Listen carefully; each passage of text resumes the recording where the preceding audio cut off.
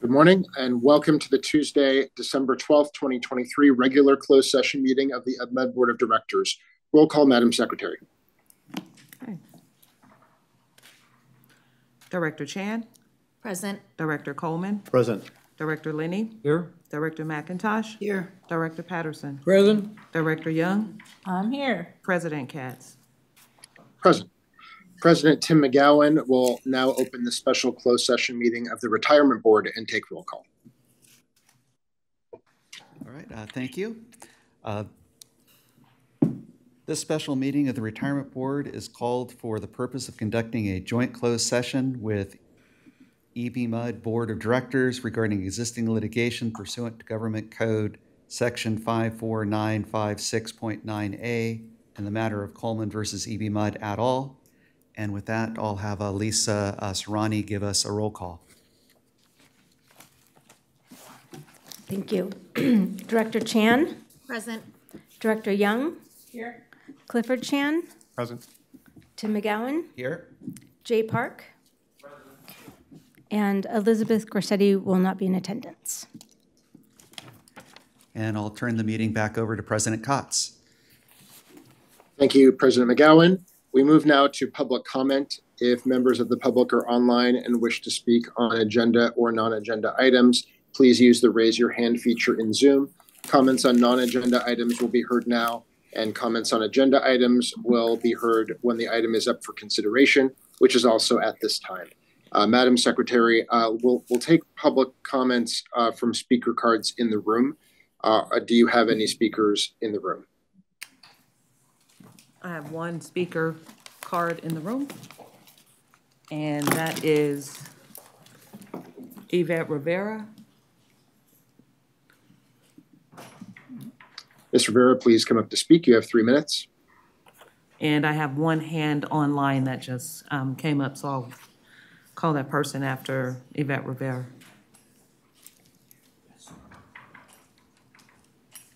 Your 3 minutes start now. Thank you for this time.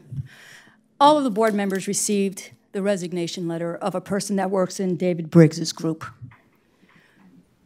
That's the same group that Derry Moten skewed some data, removed some data so that that group wouldn't look bad when it came to reporting DIO efforts.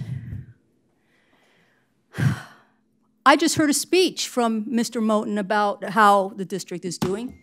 And I really think that this board should look at how many people have quit since July 1st. You would be shocked. You would be shocked. And look to see how many people of color. Because you're looking at data that shows, oh, women are being hired, people of color are being hired. Look at who is quitting.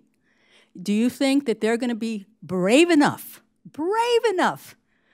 like that administrative secretary that really blew the lid off of what was happening in there? Yes, they're allegations, yes. But sounds like some of it is pretty similar to the crap that I've been going through, the stuff that Mr. Director Coleman's wife has been talking about. But no, we're going to hear General Manager Clifford Chan saying, oh, we're going to investigate.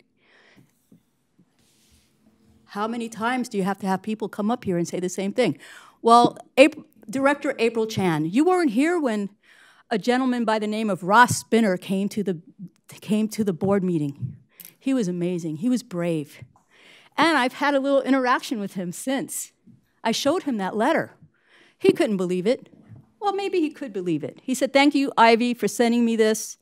I'm afraid it will take the top to change, and it sounds to me like the bullies keep getting hired in management positions. He also goes on to say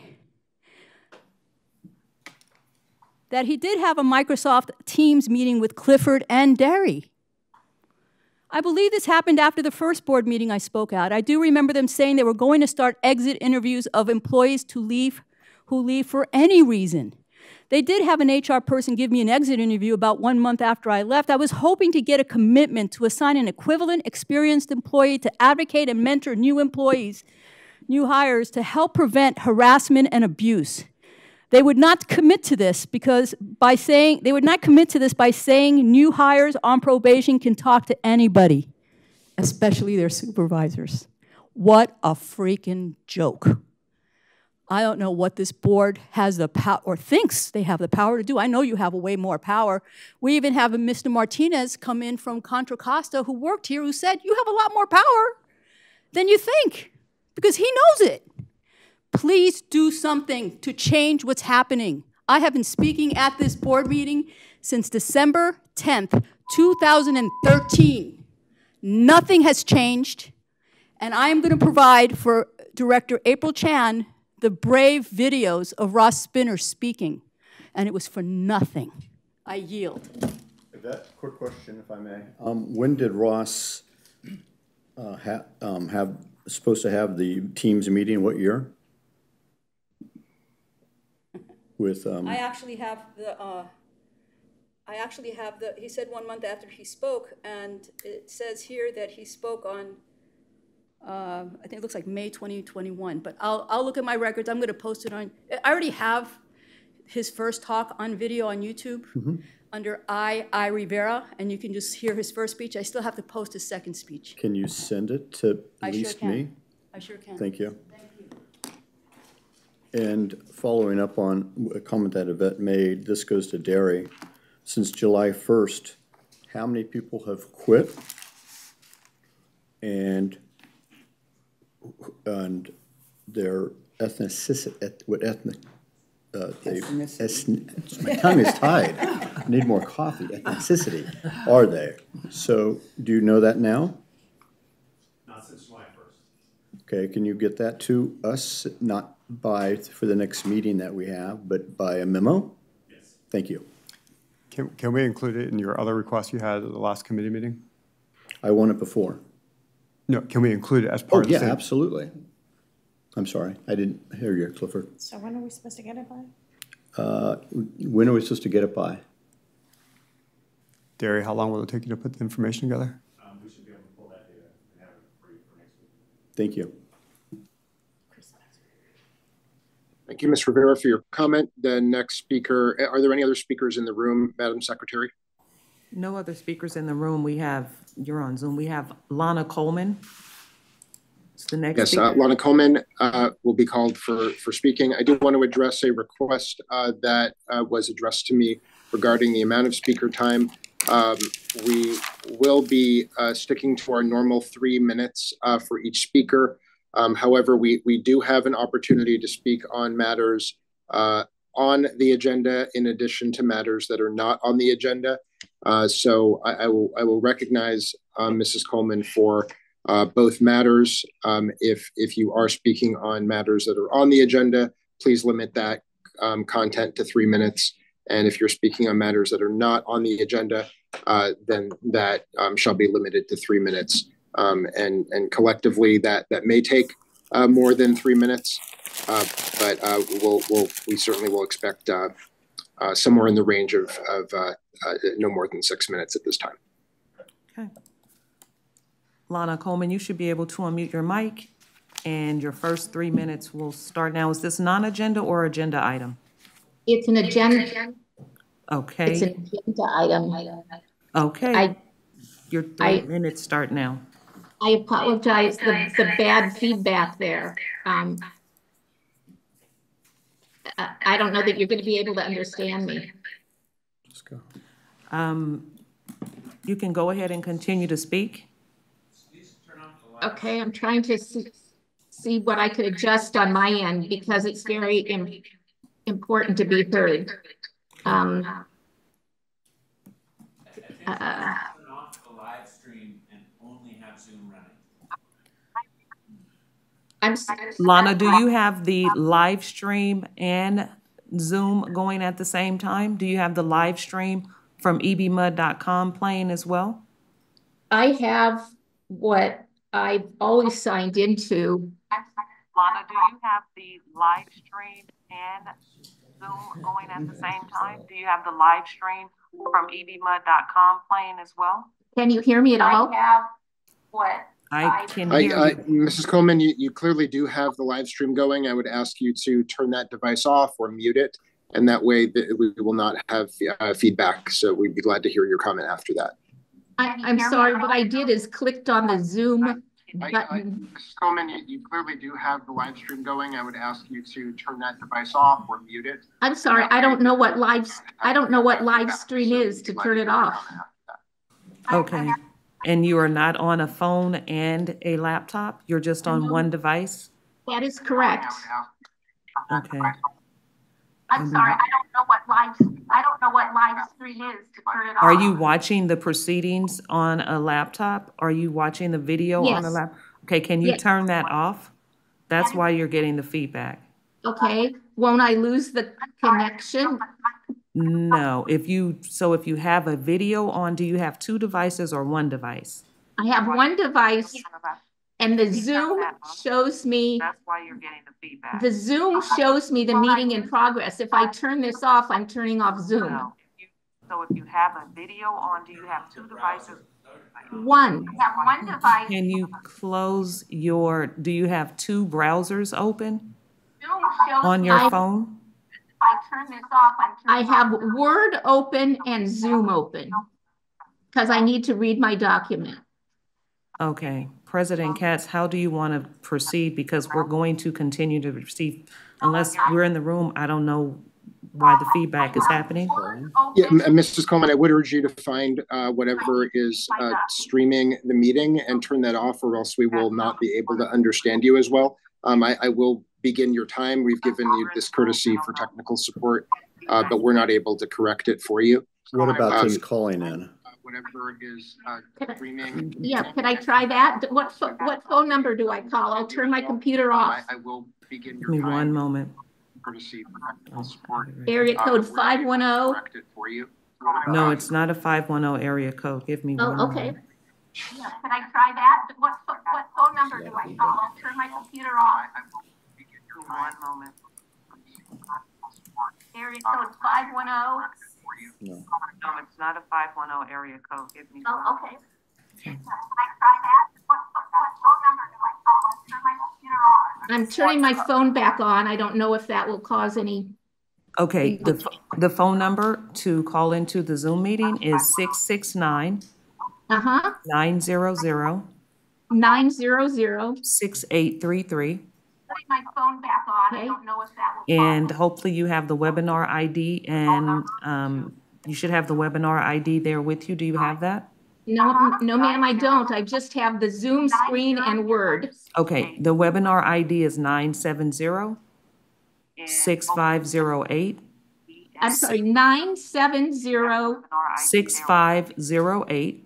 Okay. 6667. 667 are the last three? 6667. 3 6s. Okay, I'll do it right now. I apologize. I have no idea why.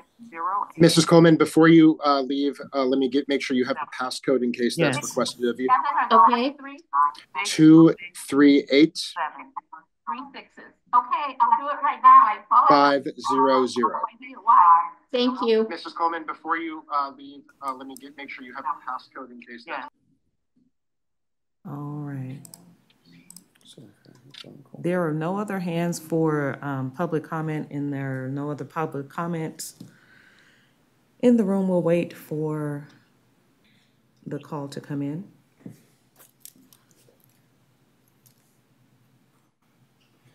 So where did you take your mac and cheese to?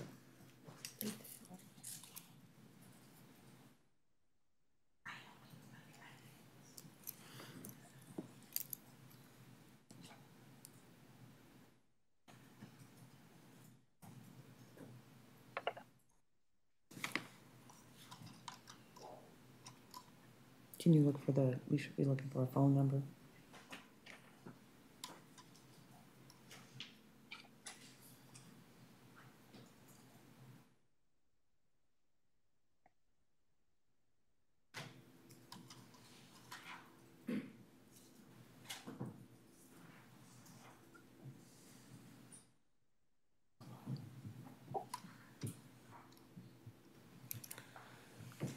Nothing yet.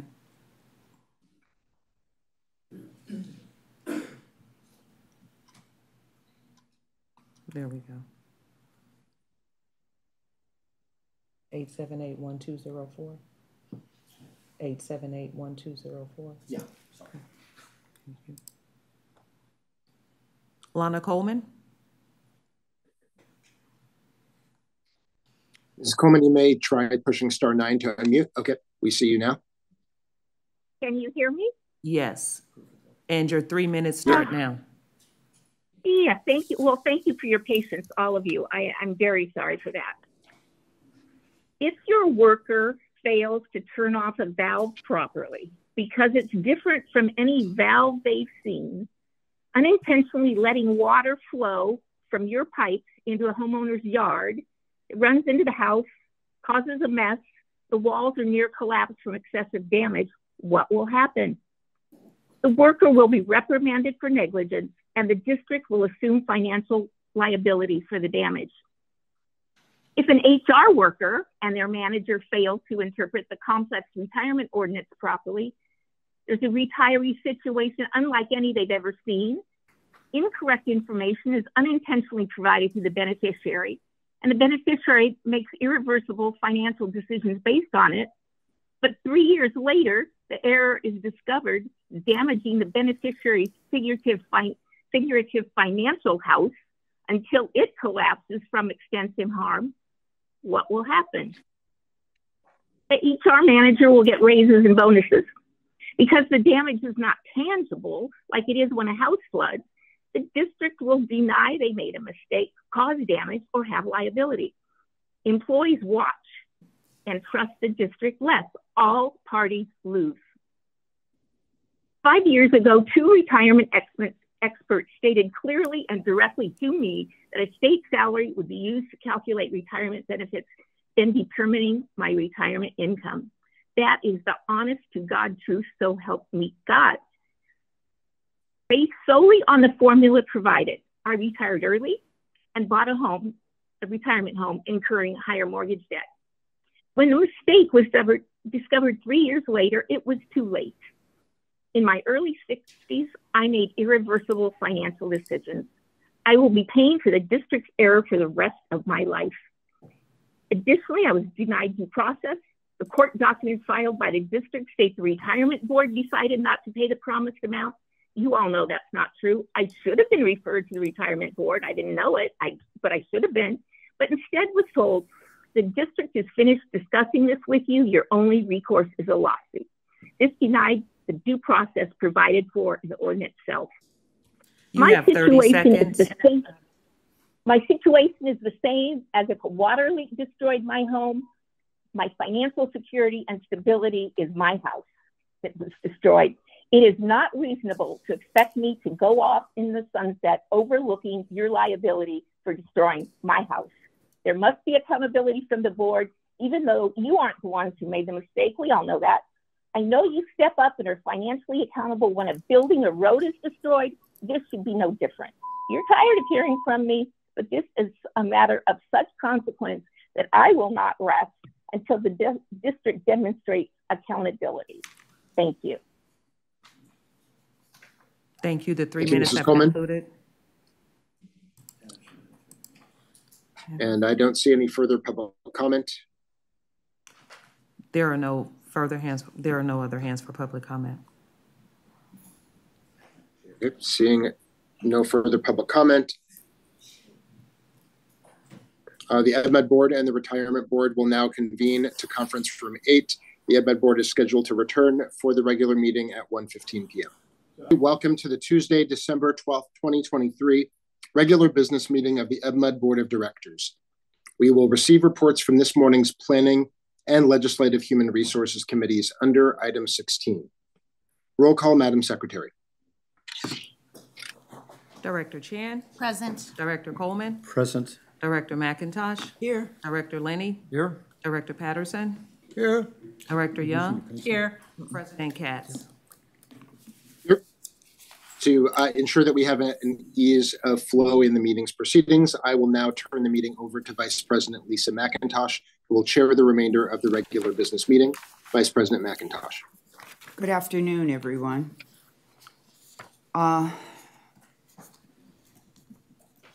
Pledge of Allegiance. Please join us.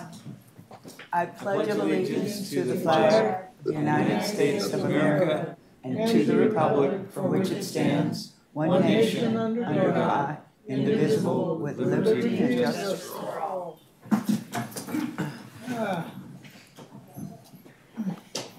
Thank you, everyone. There are no announcements required from closed session. We move on to public comment.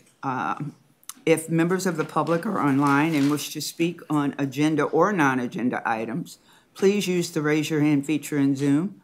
Comments on non-agenda items will be heard now. Comments on agenda items will be heard when the item is up for consideration. Madam Secretary, are there any public comments? I don't have a hand for public comment online, but I do see a phone number that was in the meeting last time, so I will ask that guest if they have public comment. Phone number ending in 1204. You should be able to unmute your phone. Hello? You should be able to hear me now? Yes. Do you have comment on an agenda or non-agenda item? Non-agenda item. Okay.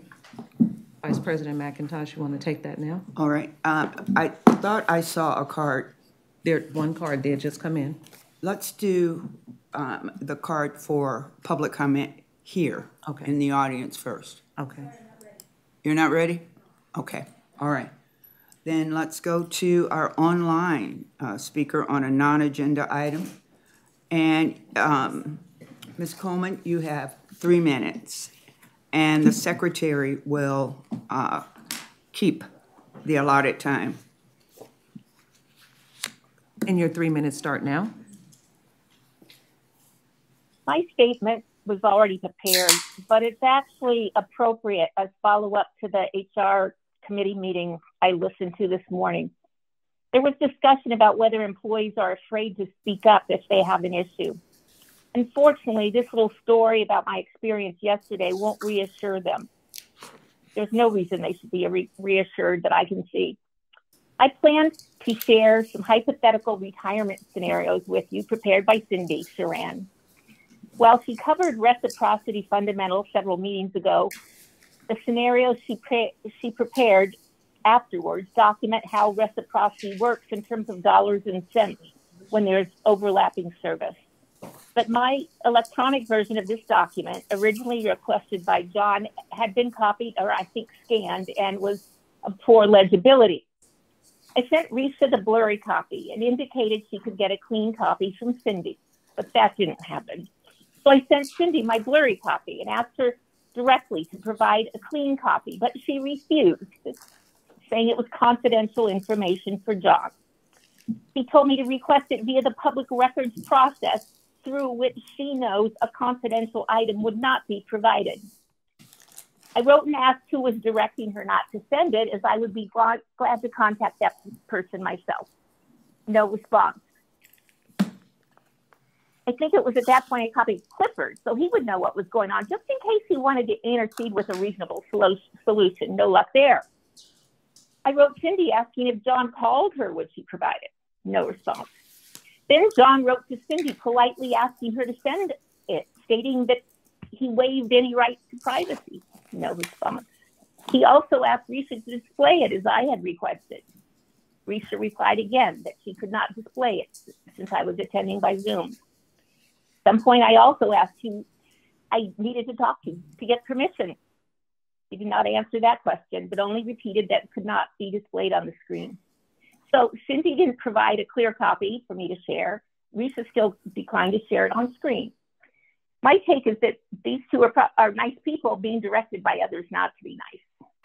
The loss of effort by the district to make it a difficult process for me. I'm not sure if the effort was to prevent the information from being shared or to just make it difficult for me. But I'm here minus the printed document that I would be unable to project.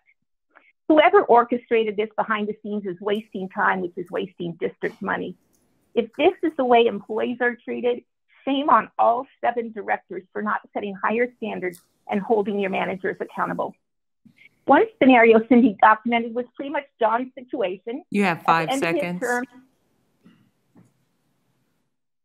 Good. I was speaking too slowly. I didn't get it all in. Thank you, Mrs. Coleman. We have one speaker here in the audience. Are you ready yet, Ms. Rivera?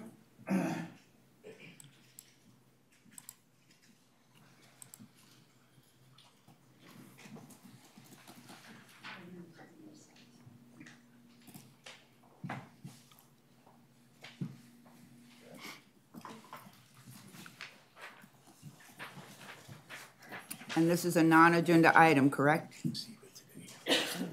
Okay. Your mic is not on. Give me one moment. I need to pass out the documents that you provided. So, Director Madden, it is a non-agenda item, and then when Mr. Moulton's group does that presentation, The employee feedback? All right. Okay.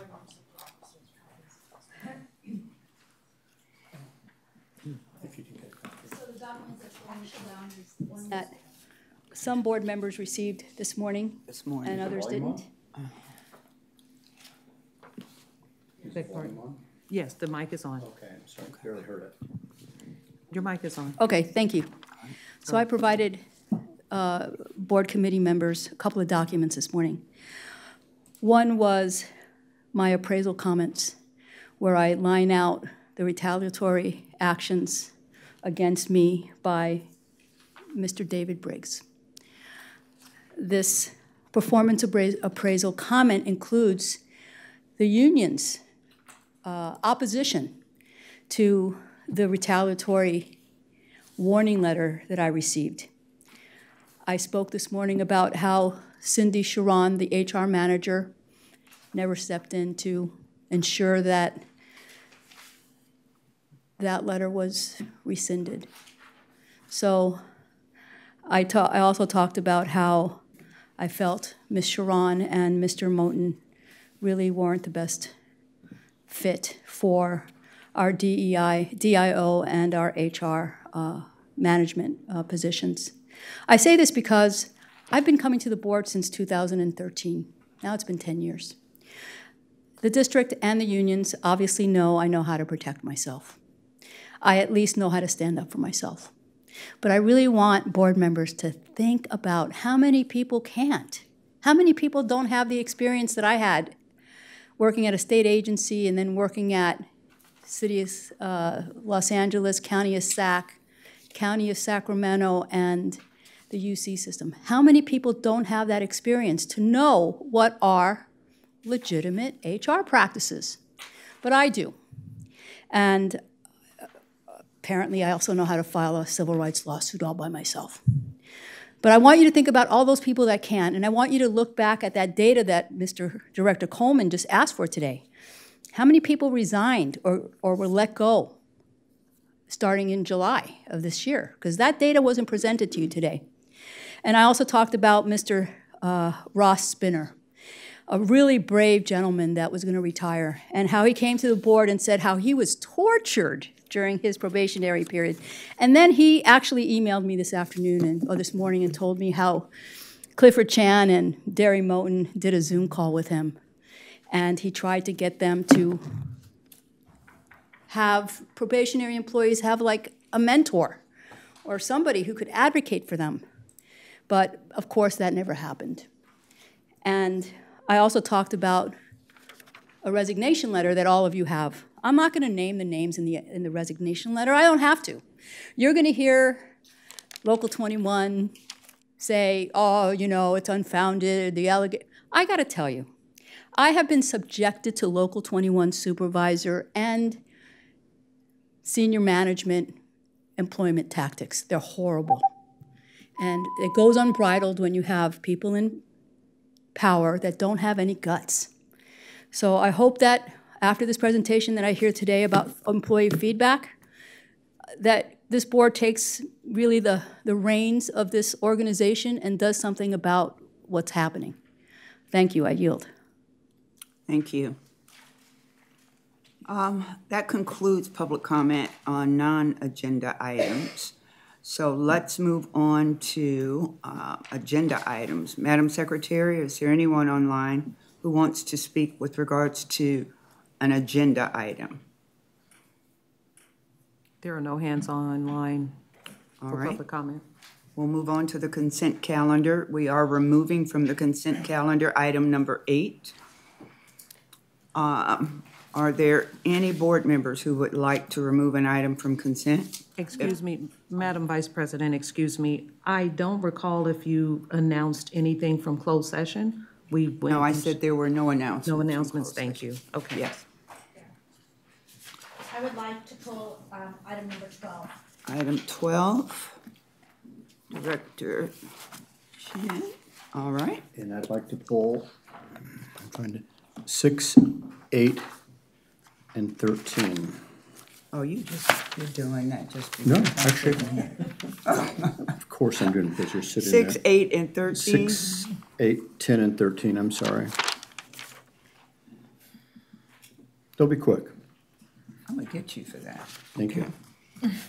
Do we have a motion for the rest of the consent calendar items? I'll move. Yeah, whatever those numbers are. So item 1, 2, 3, 4, 5, 7, 9, 11, which includes 11.1 and 11.2. I heard a motion, Marguerite? I'm seconding, yeah. Okay, all right. We have a motion and a second. All in favor? Aye. We have to do roll call vote. Okay. Roll call, Madam Secretary. Okay. Director Chan? Yes. Director Coleman? Yes. Director Lenny? Yes.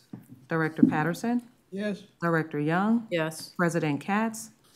Yes. Vice President McIntosh? Yes. All right, so that gets us to item number 6, the consent calendar. Yeah, I'm trying to go to it right now here. It's a pretty quick question, I believe. Sorry, it's not paid, not on my. Okay, I just want to make sure on item 6, since we really didn't have a chance to go into depth on this, that the for anybody who is part of the Infotech research group, that about diversity, equity, and inclusion, that there is confidential. Never mind. 6. I'll move 6. I made a mistake on 6. I apologize. All right. Is there a motion second on 6? I'll second. All right. Item number 8. This was on the. We need to vote. Oh, we need a roll call. Yes. Yeah. Director Chan? Yes. Director Coleman? Yes. Director Lenny? Yes. Director Patterson? Yes. Director Young? Yes. President Katz? Yes. Vice President McIntosh? Yes. All right. Item number 8 was on the Ledge HR committee agenda this morning, and we did not have time to hear it. What's the pleasure of the group? Would you like to hear the presentation that we didn't hear this morning? Or would you simply like to vote on it? What's the nature of the polling item? It's a budget item for. Yeah, it's the employee feedback This is on the program. employee feedback program. Hear that. We do have a public comment on it, and I think Director Coleman, you had a question on this? I did. But April just said that she would like to hear it. All right. Director Chin would like to hear the presentation, so Okay. let's do Well, it. we have Laura Salangsang here to provide the presentation. Mhm. Right now. Good afternoon. Thank you for inviting me back. Good afternoon. to this presentation. This is item number 8. So I'm going to go over the employee feedback program for you. And let's see here. Okay. So I will cover a vision of our culture, why feedback is necessary, the district's employee feedback history, the objectives and methodology of the program, the feedback cycle, our next steps, and your feedback is what I am interested in as well. Okay. We're going to start off first with the 3 core drivers of all organizations. Really, if you think of this as a stool with 3 legs, to have sustainable performance, to have the ability to put energy, resources, and priorities into strategy, design, and culture is ideally what all organizations would do for sustainable performance.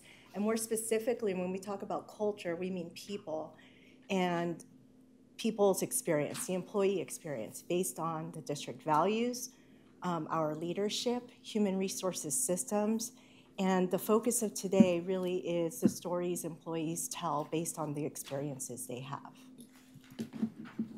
So when we talk about the employee experience, we're talking really about the district's culture. So what do we want our culture to be? What is that vision of our culture?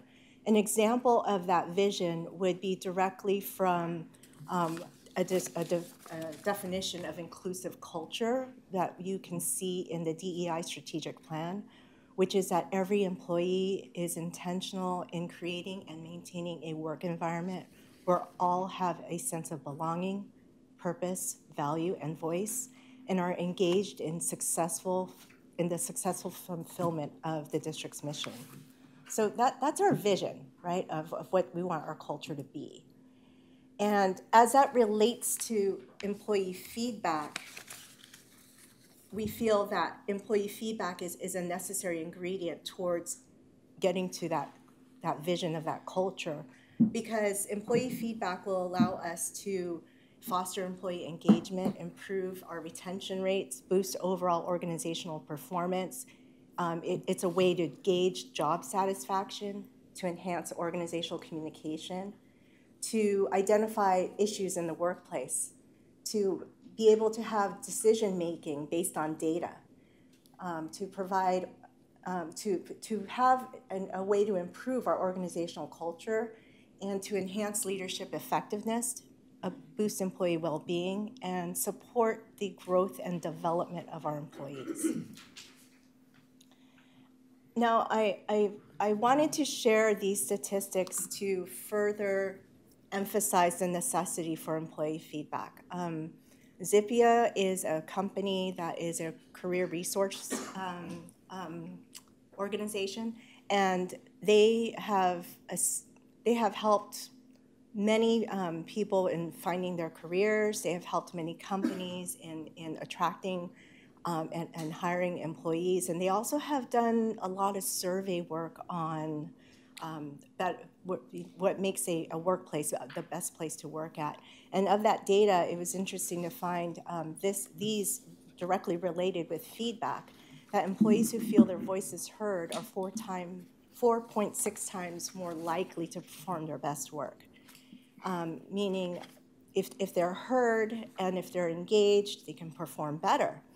And it's interesting that additionally in the statistics that they've accumulated, those who are actively disengaged and the relationship between employee feedback, you'll see specifically there at the top that having no feedback has been found with 40% of those employees who are actively disengaged.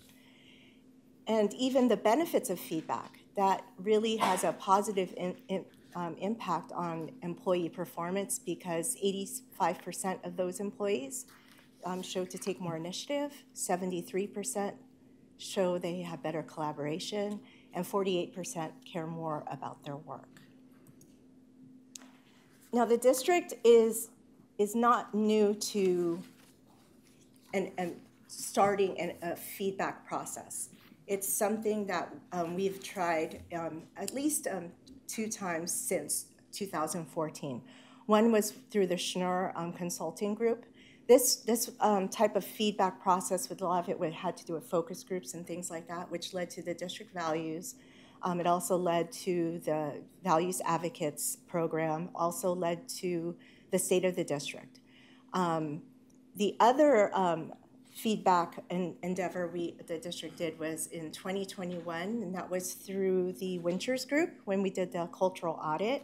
And that led to the creation of the DEISP, which is the Diversity, Equity, and Inclusion Strategic Plan, equity core teams, updating the diversity committee, and even launching 2 new affinity groups. So those were the results of some past efforts with employee feedback. Additionally, there we go. We also have other avenues in which we collect feedback. As we talked about earlier, we have exit interviews and surveys. We also utilize a Leadership 360 assessment, and this is provided through a class we have called Meeting Leadership Challenges. And more recently, we have had many focus group discussions covering employee career mobility. Now, the objective of this program, it is to capture the voice of district employees regarding subjects or issues that most impact employee engagement and their work culture. It's also a way to prioritize items that present the best opportunity for the advancement of the district's mission, as well as those that pose the most significant threats to the ability to fulfill the mission in a sustainable way. And more importantly, it helps with action planning and how we incorporate that feedback. And how we do this, let's talk about methodology. So those items you see there, the new employee or onboarding survey, the biennial engagement or workplace climate survey, pulse surveys, exit surveys, and that Leadership 360 assessment, those are instruments that are created to provide employees opportunities to give feedback. If you think about it, it aligns very nicely with the employee life cycle, giving multiple ways and methods of where an employee can provide their feedback and give them voice. And then data from all of those feedback methods can be used to identify opportunities for improvements. And speaking of improvement, let's talk about overall the improvement cycle. This is just a high-level view of how employee feedback data would help us for process improvement. So phase one would be where we would collect the data and analyze it. Phase two would be able to take that data to help us identify opportunities to further enhance existing programs or initiatives or to develop new ones. And the third phase would actually be to implement those new or enhanced programs or initiatives and then go out and survey the employees again to see how those new programs or initiatives performed. So that we would have this continuous process feedback cycle. So in regards to timeline, this for the biennial survey, and this is just one component of the overall feedback program. Year one would be starting now through November of next year, and it would involve a pre-launch, a launch, and a post-launch. And the pre-launch activities would be the design and development of the survey itself, and having communications with all employees and all stakeholders so that they understand the survey and they understand the purpose behind it. The launch activities would simply be to deploy the actual biennial survey as well as any other pulse surveys. The post-launch activities is where we would collect and analyze the data and share results as well as recommended actions. So our big ask of you is to consider this employee feedback program for your agreement and for your authorization. But at this time, I'm very interested in the questions you have. Go ahead, April. Go. Oh, okay. So I was looking at the how and how you're approaching this. I was wondering, are these surveys anonymous or? Yes. All of them? Because I know that there's exit interviews and entry interviews that can't be anonymous. Well, specifically, the biennial survey and the pulse surveys, those are anonymous. The way it's built in the system, it's anonymous through the reporting of it. Like data of an individual person will never show up in a report. It'll always be shown up as part of a group of employees. So their identity doesn't show up in the report, but it is known. It is not known at all for whoever's reading the report. Except by the group. Yeah, you can see the data aggregated by different groups of people. Like if you want to see all female employees or all male employees or people who were hired for a certain time period, you could see different clusters of feedback based on those drivers, not necessarily driven by individual. Okay, so at no time the individual submits their name. There's no, right? Because we're talking anonymous, and that's what anonymous is. The only thing that is where they give their name is on those exit surveys. They only give their name if they want to be contacted for an interview. Okay, so since I've arrived here, there has been some talk about a climate of fear of people not wanting to speak out if they feel that something might be wrong, and I was just wondering if your surveys address that in any way. Well, let's be very specific about the biennial survey or the exit survey. What were you thinking? Okay. Both. All right, both. So with the exit survey, going off the top of my head, there are questions related to work climate and related to their experience. So there's also a space for comments in there. So if they do have a specific concern, then they articulate it there. So it's collected there. So it's I don't know if I'm answering your question. So if they felt like they had an experience that needs to be followed through with, where they felt like someone needs to do something about what I experienced, they're able to provide comment in that exit survey. And that's really process-wise, that's how we follow up with them in general. Now, the big biennial survey that we haven't launched yet, there are questions that has to do with 5 drivers. So there's engagement, there's experience and expectations, there's intent to stay, there's inclusion, and there's well-being. So within those drivers, any one of those questions, I don't have it on me, it can identify if a person, let's just say inclusion, if they felt like they weren't being included, if they didn't feel like that they didn't belong, there would be questions addressing that. Mm-hmm. So do you rely on people to write things in the comments, or do you just ask them outright?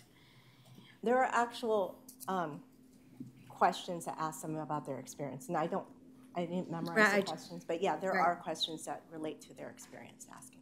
Okay, thank you. April asked my question. Okay. Any other questions? All right, well, thank you. Okay, thank you for your time. Yvette Rivera had comments after the presentation.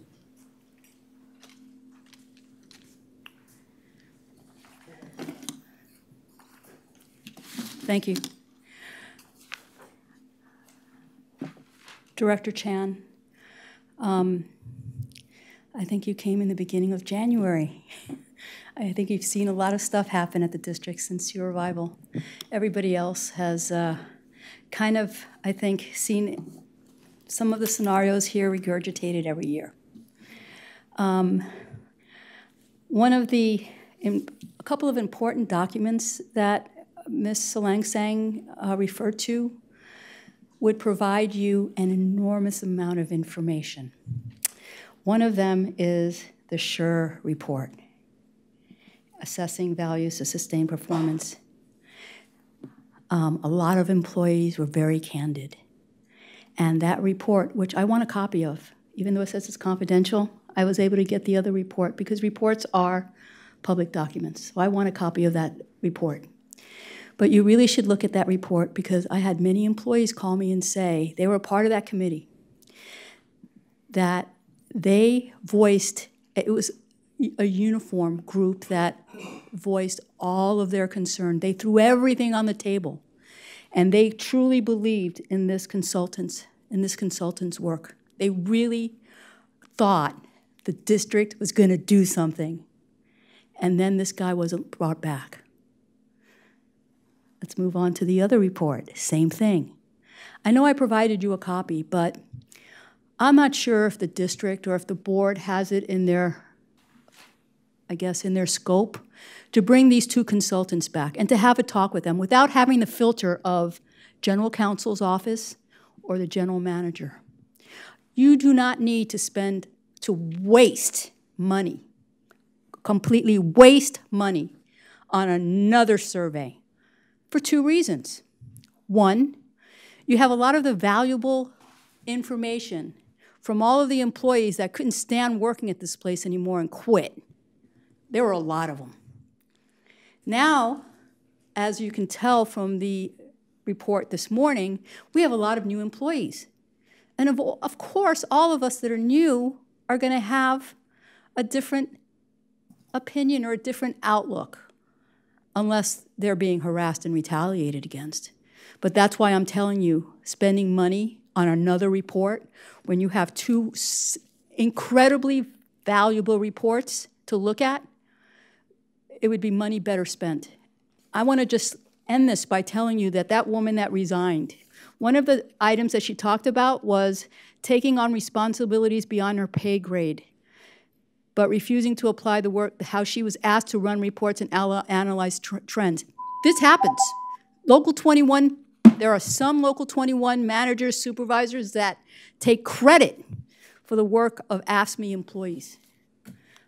I did want to just end by saying you're going to see signs about integrity and, you know, it's the propaganda. Those came out of the SURE report, but those were goals.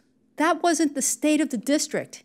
And for everybody at the district that has to suffer through the indignity of being treated like crap, Your 3 minutes those have signs concluded. are painful to look at. Thank you, Yvette. I yield. All right. Well, actually, I just have a question of the board.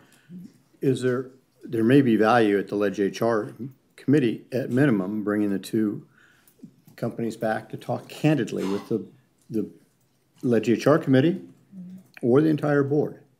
I mean, we get spoon-fed a lot of stuff. I know that. Everybody knows that. So sometimes we aren't able to answer the question that needs to be, can't ask the question because we're not given the information. Lisa, you have chaired the committee. I would think there's value at least going to the Ledge committee with the two entities that produce the reports and talking to them before we sign on a contract. This contract is prospectively with the Wind Source Group. Yes. So are you asking that they come before us to answer questions? I'm trying to be clear on your request. They and the SURE, I guess, is the other one. That was done in 2018, I think. That's what I thought I heard. That's not part of this contract. No, I mean, No, we certainly can. It's related to what Ms. Rivera said, though. Well, perhaps we can just have a copy of that, right? That's one option, or we can ask, maybe we get the copies and then we can ask questions. I would like to see the entire reports, I guess, so we can compare apples to apples on this. I'm not trying to frustrate the board. It's just a legitimate question. No, it's fine, John. I'm just trying to determine where to put it. So what I suggest, and let me know if the rest of the board agrees, I suggest, is this time sensitive, first of all? I think just looking at Laura's nodding head, I would say yes. I mean, again, this is about going forward and continue to get feedback from the employees. Mm-hmm. We can certainly share the Schnur and Winters report with the board to see, you know, at those times what the feedback from the employees. But I think it's always important to continue to get feedback from employees. Sure.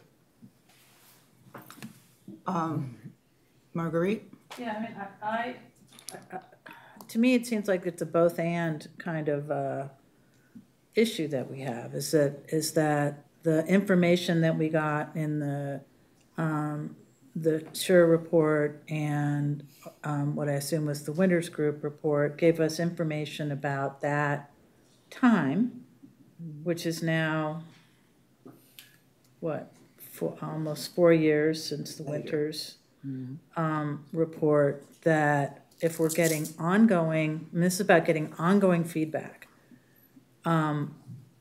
which I think is critical to understanding and measuring progress. And seems like it makes total sense to use the SURE information and the Winters information and anything else we have from the past to, you know, create metrics and understand, you know, where we're making progress and where we're falling, you know, where we're still falling behind or falling short. So that it just doesn't seem like they're in competition with each other. So, you know, if it. Give me a motion. I'm ready to move the item. I'll second. Okay. Well, are we going to get the information? Yeah. All right, We need so an number amendment. one, What's the may information? we have all of the information, both reports? I can provide both reports to you. Okay. Okay. In full. In full. And then, let's address the motion. We have a motion and a second. Do we need A roll call a vote. roll call vote? Yes. Okay. Director Chan? Yes. Director Coleman? Yes. Director Linney? Yes. Director Patterson? Yes. Director Young? Yes. President Katz? Yes. Vice President McIntosh? Yes. All right, so we have a two-prong.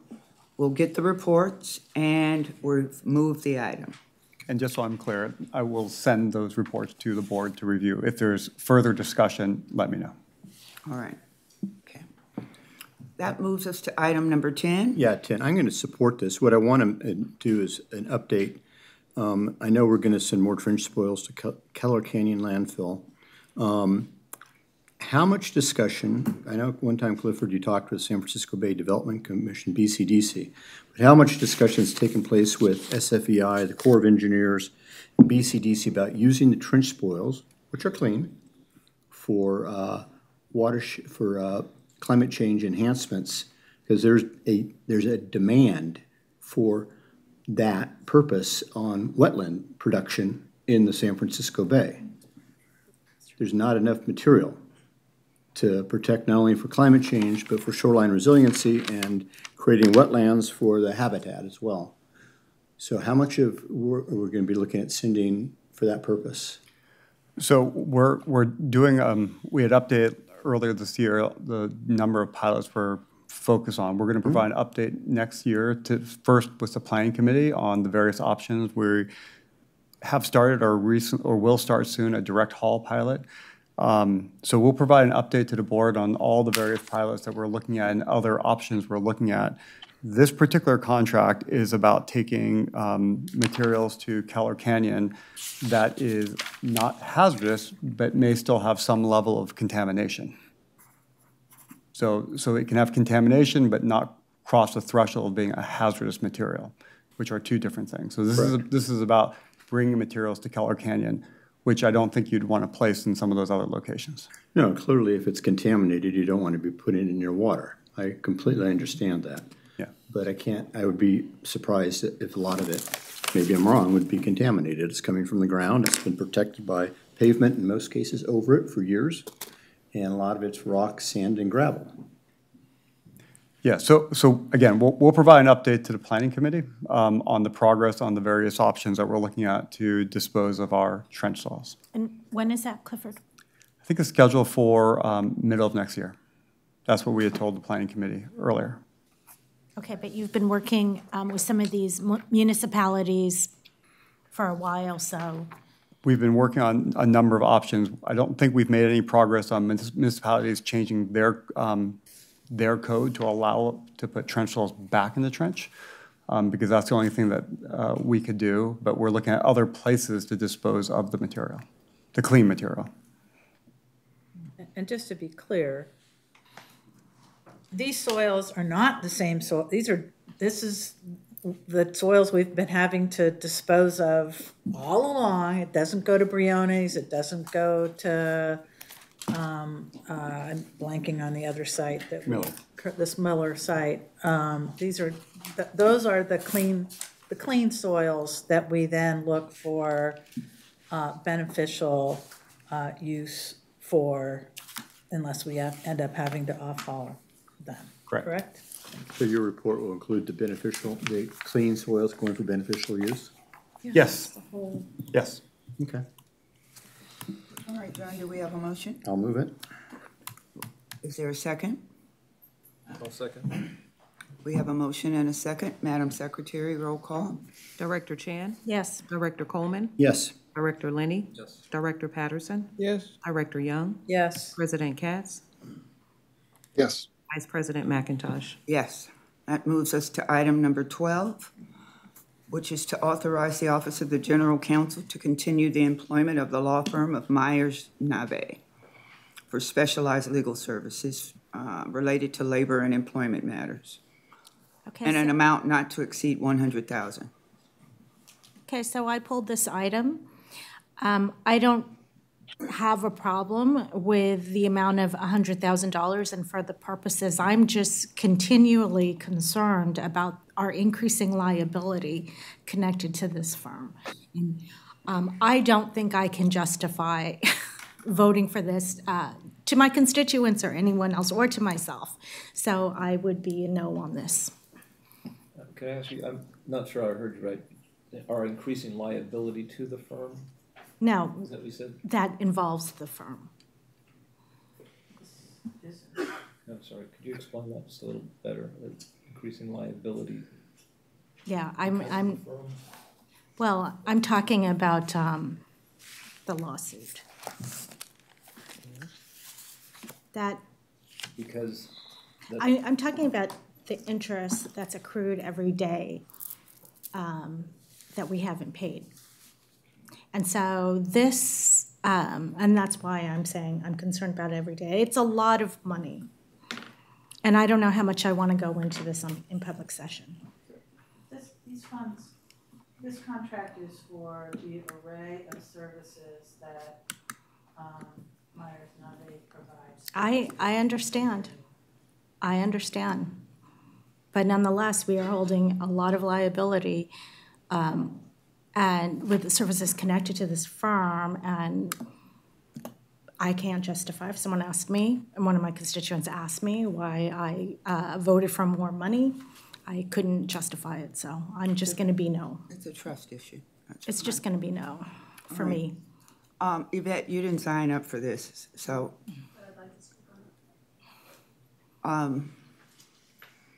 You have EBMUD meeting minutes, misrepresentation and whistleblower comments. Yes, but Eric Larson spoke this morning and he didn't have a card and he was about to speak. If I can't, I will respect your choice. Go ahead. Thank you very much. I appreciate April Chan stepping in. Myers Nave was actually the law firm that has been used for years to oppose or to represent the district on at least, I'd say, 5 PERB complaints that I filed, and many PERB complaints that AFSCME has filed. A lot of the cases were about retaliation. I've spoken before about how EBMUD is like the Catholic Church that protects its pedophiles. They hire attorneys and they protect the people that are doing the wrong, and the people that profit are the attorneys. I am super proud that there's at least one board member that will stand up and say, maybe this is a questionable thing. And I appreciate it. I wish I lived in your district. Thank you, I yield. All right, do we have a motion? I move approval. We have a motion and a second. Madam Secretary, roll call. Director Chan? No. Director Coleman? No. Director Linney? Yes. Director Patterson? Yes. Director Young? Yes.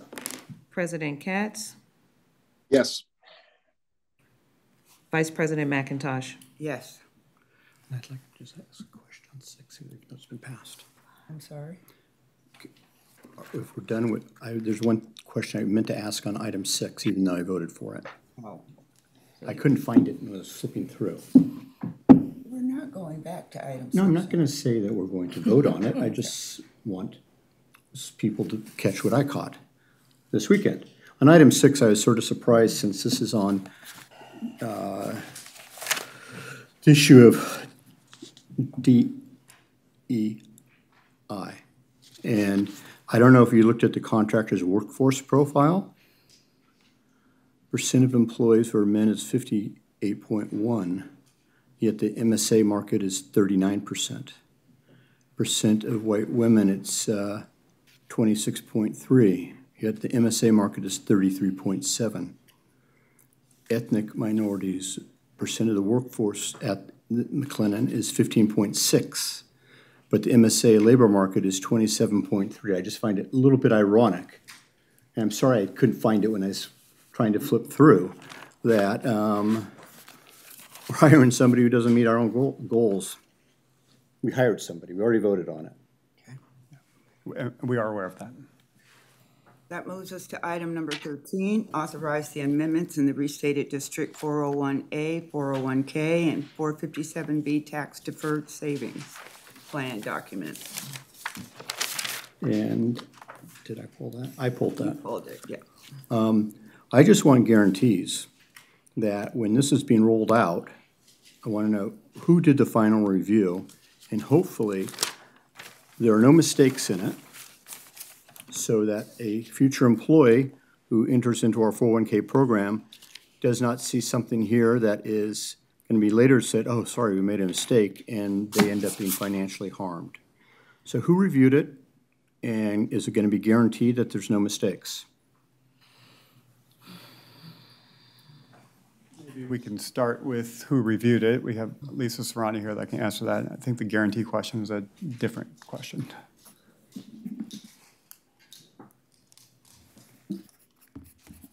Hello, thank you, Board.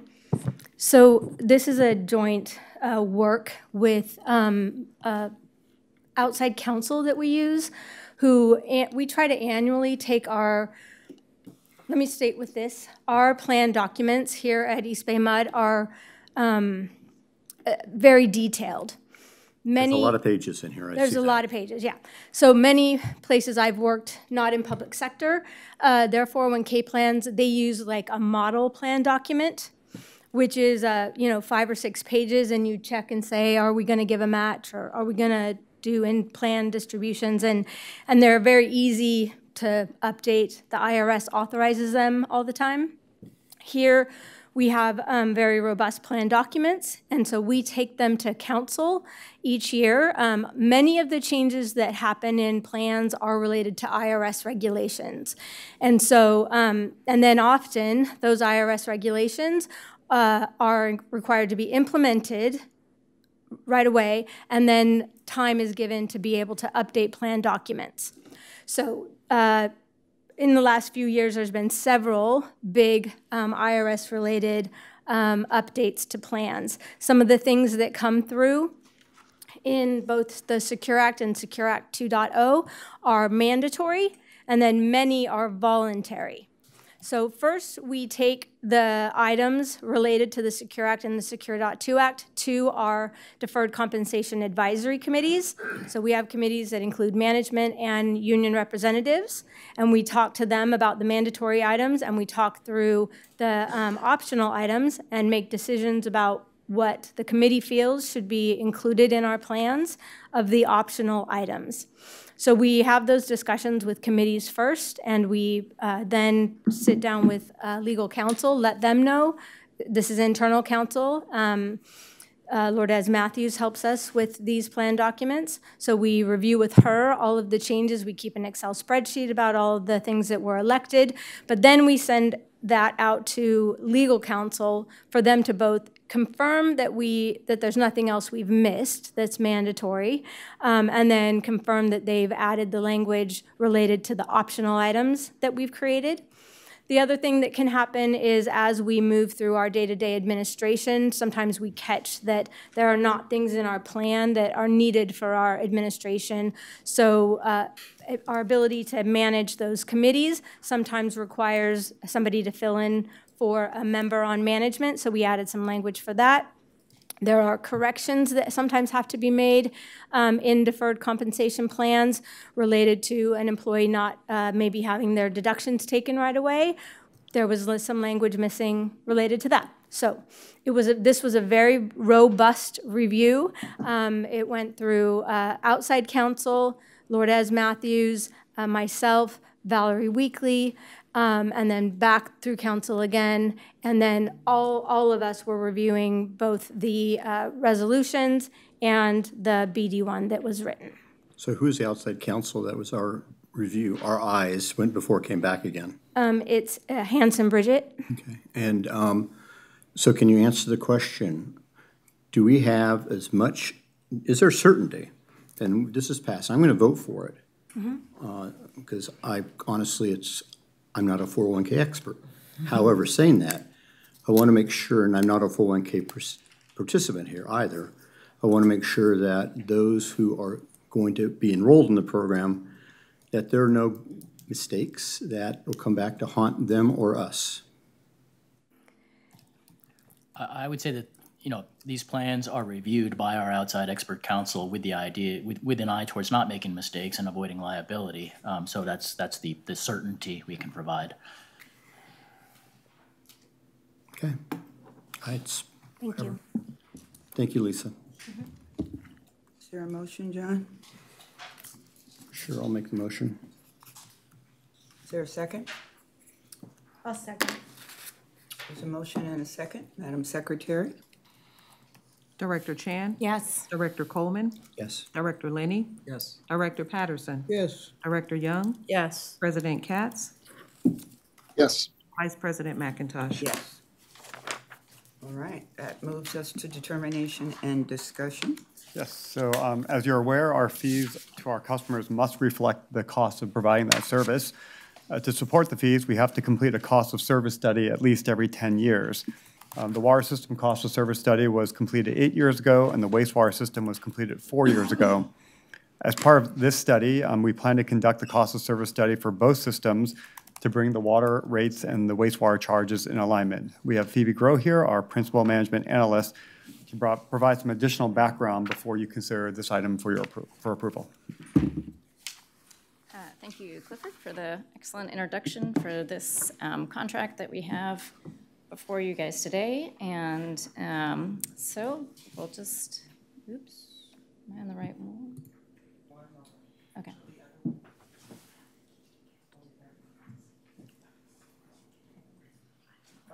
Okay. Down arrow. Okay. Okay. So here we are, water and wastewater cost of service study. So in this presentation, we'll go over what is a cost of service study. As Clifford mentioned, it's been 4 years since we did the last one of these, which was wastewater, and 8 years since we did the water cost of service study. We'll go over our scope for this upcoming cost of service study that we'll complete in 2025. I'll talk some about those other cost of service studies that we've done previously, and talk about the ways that we'll be asking for your input throughout this process. And finally, just our recommendation, which, no surprises, please approve the contract. Okay, so what is a cost of service study? So it's a 3-step process. The first 2 steps are largely a technical analysis, for which we bring on board an expert consultant. And that's the way we've always done these over the years, with outside help. So first we look at our revenue requirements, essentially just how much revenue do we need to bring in from rates, for both water and wastewater separately, of course. The second step, confusingly, is also called cost of service, but this is where we look at the customer classes and what is the proportional cost of service attributable to each of those customer classes. For reference, our current customer classes are single-family residential, multifamily residential, and all other, which would comprise the industrial and commercial businesses. Additionally, we also have non-potable or recycled water as a separate customer class. So once we get all through that technical analysis, then we get to the fun part, which is our rate design. So there's policy decisions involved at that level, and we'll be coming back to this board for input on that. And there we're trying to match our rate design with our organization's goals and objectives. And so modifying the rate structure, which currently, for example, on the water side, the rate structure is a fixed service charge based on meter size, plus the volumetric rates, which are variable by customer class, and then we have the tiered rates within the single-family customer class. So when we talk about rate design, we're talking about rate structure, and we're talking about things like that.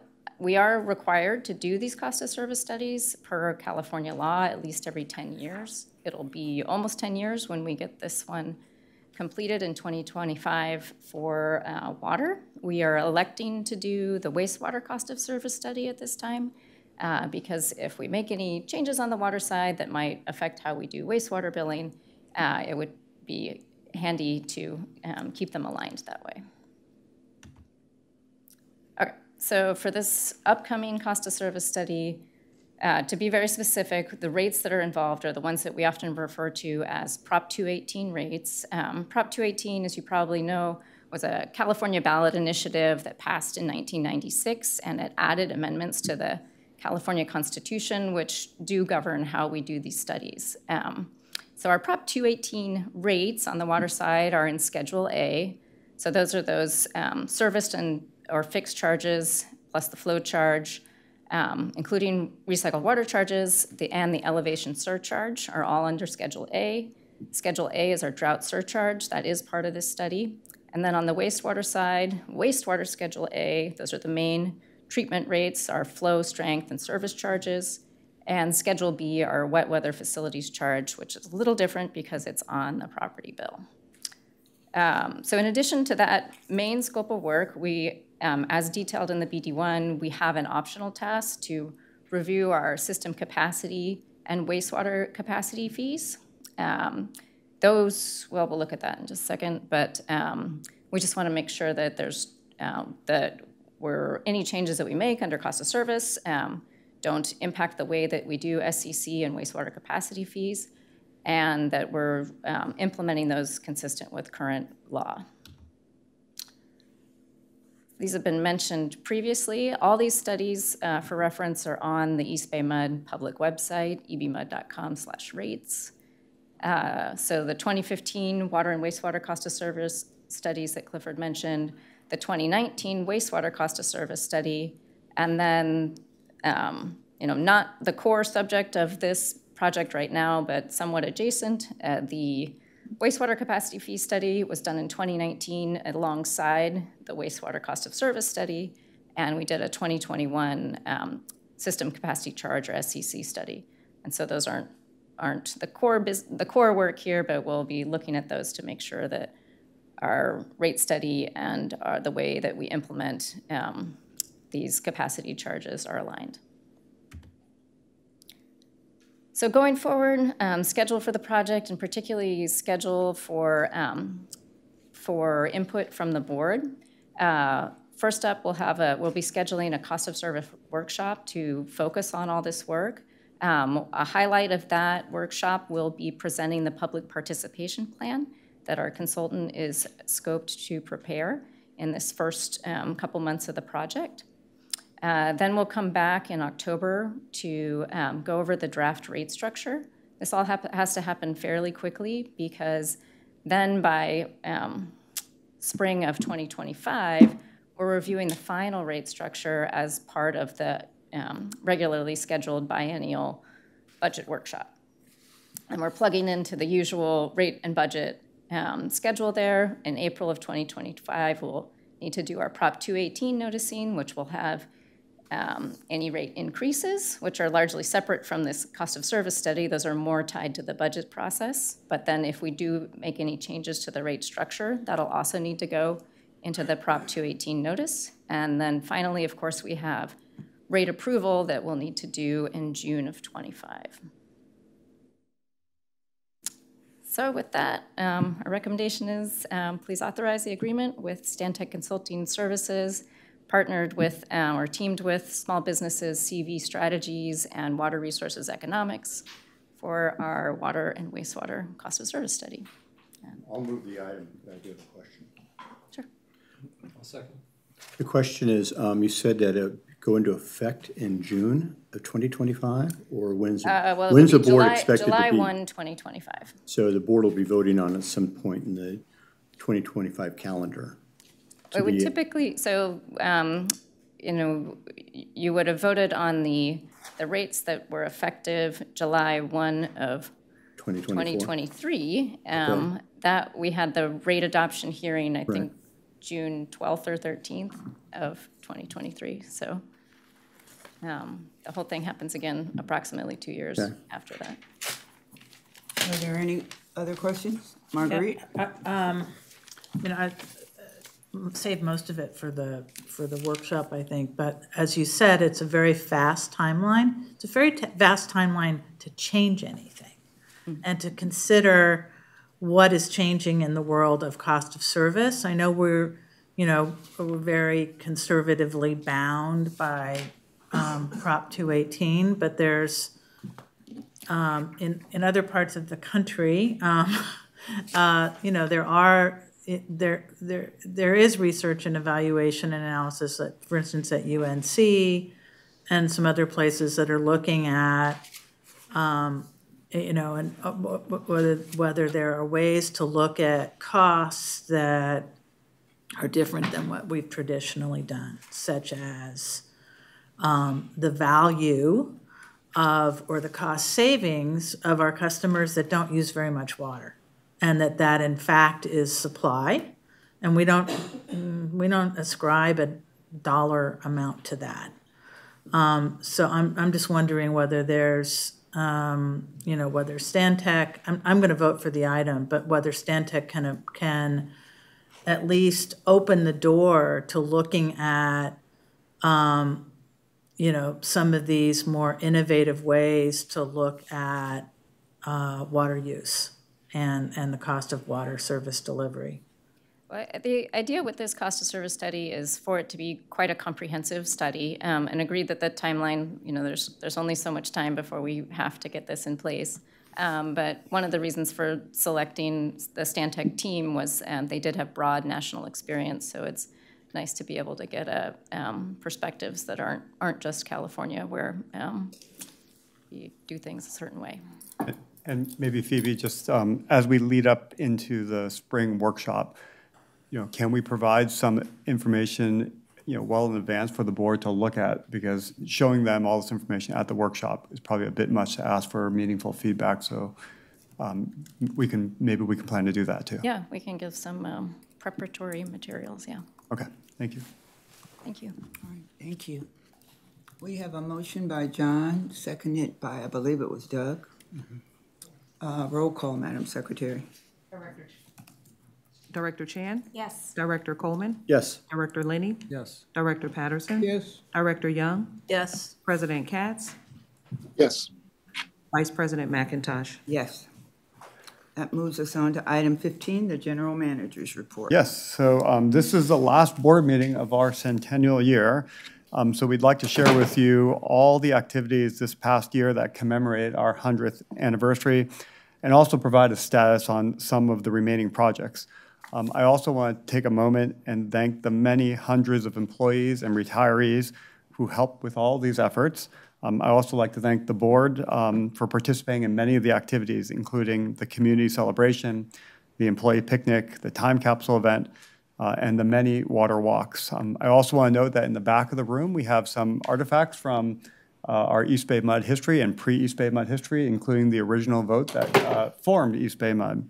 But with that, I want to pass on to Tracy Morales in our Public Affairs office, who led and managed these activities and is here today to provide an update.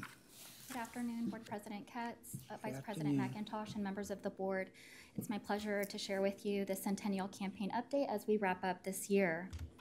Today I'm going to share with you the vision and goals that drove our campaign, as well as the various communication strategies that we implemented, and provide you an impact analysis of our efforts, as well as provide you an overview of the next phase of our Centennial campaign, which includes an update to our administration building's first floor lobby. As part of our Centennial vision, we developed a vision that focused on honoring the past while focusing on our future, and that was truly developed by the guidance and principles provided by the board. You encouraged us to develop a campaign that was meaningful, cost-effective, and engaged our customers.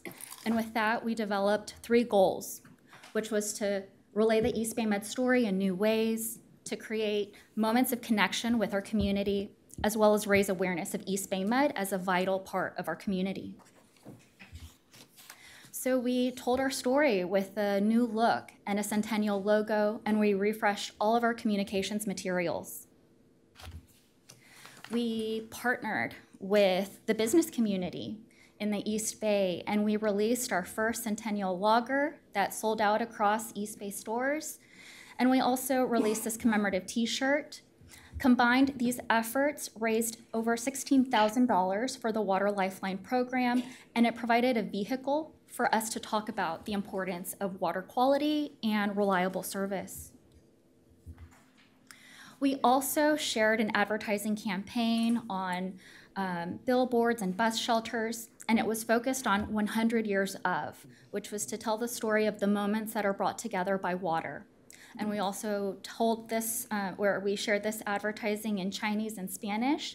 And an additional tool that was news to public affairs was digital targeting, which allowed us to get this advertising in front of more EBMUD customers. Now, to bring our customers together, our community together, we hosted our 100th birthday party and community fair. And as you may recall, this was an incredible celebration. It was an opportunity to bring our community together. We planned for about 1,000 attendees, and over 3,000 people attended. It was an opportunity to highlight the job opportunities at EBMUD, to talk about infrastructure investments, and hopefully inspire the next generation of water workers at EBMUD. And I do want to highlight Max Pfeffer, Associate Civil Engineer, who was a project manager on this event and added invaluable support for logistics. We added a whole new level of engagement through our water walks. This was an opportunity to provide a behind-the-scenes access to our facilities, our watershed, and even a cemetery tour. We engaged over 250 attendees, and we've also partnered with Holy H2O to conduct bio-blitzes and identify different species on our watersheds. To commemorate our centennial date on May 22nd, we held a time capsule event with the media. We invited our partners and our stakeholders. Through this time capsule, we were able to honor our past and look at our future. We incorporated in this time capsule a section of redwood pipe, as well as letters to future employees. And it was truly an opportunity to commemorate this important date. We also released a documentary film. It was Water Lifeline for 100 Years. And in this film, it was truly an opportunity to highlight our staff, our retirees, and Director Patterson, who talks about the various career opportunities available at the district. We've had view parties across the district, and we've had an incredible amount of positive response. This video is now available on YouTube. Now, I wanted to share with you a look at some of the impact measures that we've generated since holding all of these different activities. I'd like to highlight the media value for all of our media work that was conducted this year. We generated over $100,000 in earned media coverage with an estimated reach of 33 million people. We also have other numbers, like the partnerships that we had with nonprofits in the community who partnered with us to hold the community fair. And it was Truly just a moment of connection and an opportunity for us to see the impact that we're having with all of these various initiatives throughout the centennial. So I'll just let you have a moment just to look at that. Now, as we capture, or we kind of cap off the centennial year, we'd also like to seize the momentum of all of the engagement, all of the work that we're doing with the community, and also provide or also let you know about work that's happening to update our administration building lobby. This is going to allow us to create a space that's welcoming, warmer, educational, and informational. We've partnered with S2 Associates. They're an education exhibitor that is helping us with developing the space plan for the first floor. We're targeting a spring 2024 installation date. And in the blue oval is where you'll see most of the transformation happen. We're going to be updating the fountain area. We're going to add a touchscreen media kiosk. And we're also going to be adding a section of original McCollumney Aqueduct. We're going to update the display cases that are existing, and at the back of the first floor, we're going to create a history section as well as transform the Water Smart Center. This is a look at the fountain space now, and then the proposed curved wall that will be behind the granite bench. This curved wall will contain information about the various district operations, and will have lighted features, interactive monitors, and also provide different elements of interest for visitors. This is a look at the conceptual design of the fountain space. It will go from right to left, and it'll start with our water supply, move toward water treatment, operations and maintenance, and then end with wastewater treatment. You'll see the media kiosk is located here, and it'll provide an opportunity for people to learn about different innovations within district operations. And then you'll see the different monitors that will be playing video on loop of that related content, and we'll have artifact boxes to provide more visual interest for people learning about these different pieces of content. Now, when I mentioned the McCollumney Aqueduct, this is it. This is McCollumney Aqueduct number 1. It's 65 inches in diameter, and here is a rendering of the feature that's going to be located near the window. And on our right, we have a look at the Water Smart Center. This will be ceiling to floor panels with highly visual graphics. We'll incorporate a monitor that will showcase information about different strategies and tools that EBMUD offers to conserve water. Now, as we look ahead for the AB Lobby exhibit debut and other Centennial-related projects, I just want to provide you an overview of what we'll be working on this fall and winter. We'll be focused on fabricating the exhibit. Next week, we'll be debuting an art exhibit that will highlight our vintage truck posters from the 50s and 60s. We're going to be updating and building on the Centennial communications materials that were developed this year to modernize and refresh our communications. And we're going to be evaluating the next phase of water walks to optimize this successful program. And then in spring 2024, we're going to be installing the exhibit, and we look forward to providing you a tour of this new lobby. And I would love to hear any questions. Any questions? Looks great. One question about the curved front wall and the bench. How are we making that accessible? That's accessibility is an important discussion. We didn't want to do away with the bench because we know it provides important seating. Is there a specific? I'm just thinking that people, if it's a touch screen. So the monitors will not be, the monitors on the wall will not be. So the touch screen is at the kiosk at the. Exactly. Okay, Exactly. and so that will be at a height that people in chair. Exactly, yes. People in chairs or Our- younger people or whatever could. Meets ADA requirements. Yes, our consultant, it takes those requirements into consideration and is incorporating that into the design. Okay, great. I think it looks great. How much does it cost, and is it in the budget? I mean, I know we approved it for the budget, but I don't remember this item. Yes, the estimated overall consultant cost for this project is $258,000. For consultant, including cost and material? Fabrication and installation. Okay, thank you. I would just like to lift Tracy up. She made this presentation at the Aqua conference last week, and she was excellent. We were up for the, was it Huell-Hauser Award? We did not win, we should have.